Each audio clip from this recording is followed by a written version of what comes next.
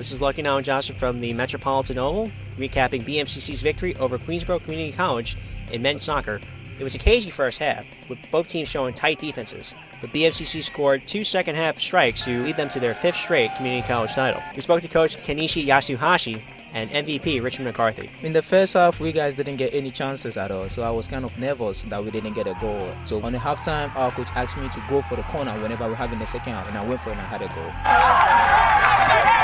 It gave us a meaning to win this trophy because of the opposition was so good.